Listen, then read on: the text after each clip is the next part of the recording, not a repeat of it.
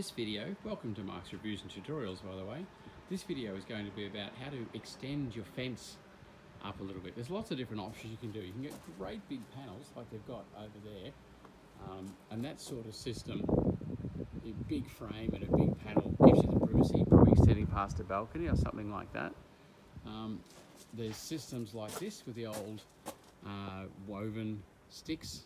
Again, gives you privacy. They look pretty shocking though after a time, and they just attach on and screw up. And there's another one through here.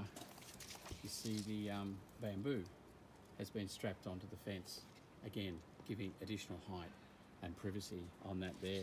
But what we decided we want to do was go natural. You see we've got some star jasmine in the ground here, a couple of different types.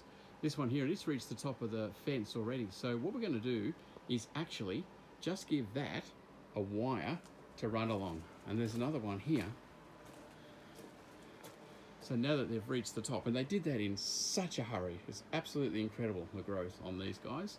So this is the upright that we're going to stick up here, and each one just goes onto the fence. You can see I've got this guy up here, got some construction adhesive, gluing them on, 2 screws and the 2 wire holes, ready for the wire to come through the top. And this one here, we're just going to put onto this post. We've got a mark. He actually goes up in behind the clothesline here, and we've got a mark, see there, to line up with the top of the fence. And then we screw those in. Okay, so we'll just get him all in place. And then we get the spirit level, please.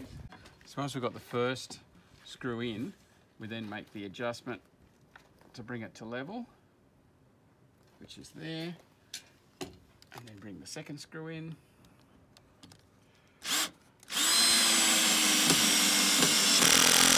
And you need screws that are at least the size of what you're going through again, so they're coming into here. And when I wobble that, the whole fence wobbles. It comes up really nice and strong. It'll be even stronger, of course, when the glue takes.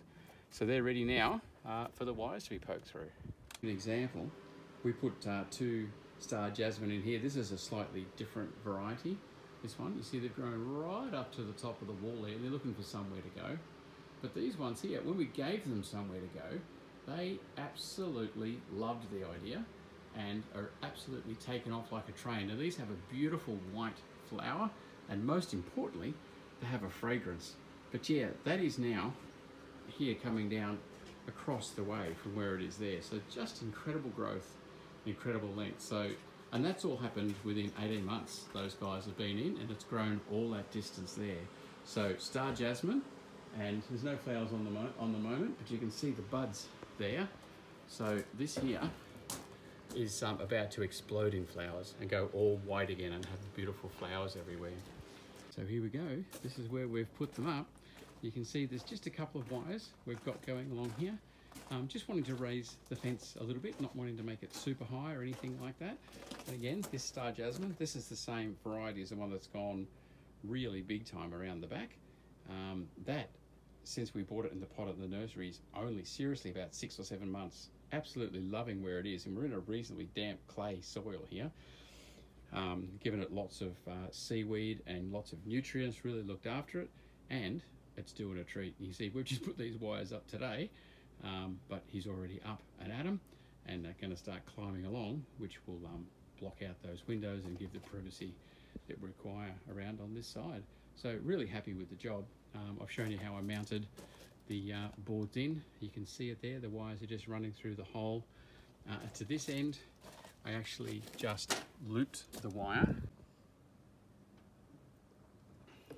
So just looped the wire around and then put the screw in, because it was a very solid framing there.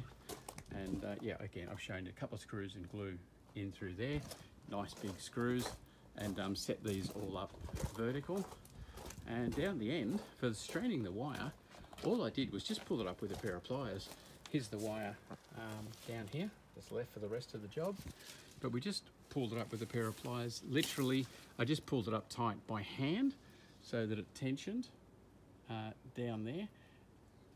And then just grabbed it, pulled it through with the pliers, and then as you can see here, just bent it round around to wind it, and the same here, round around to wind it. And these are solid as, these are in really strongly mounted, so that's going to do the job and provide us the privacy we want along there. We'll get those two star jasmine to come along. Have a look if you want to see how I built that little lean-to shed there, or the door. I'll put a couple of links up here for how I built the door just out of scrap timber, and how I built the lean-to shed.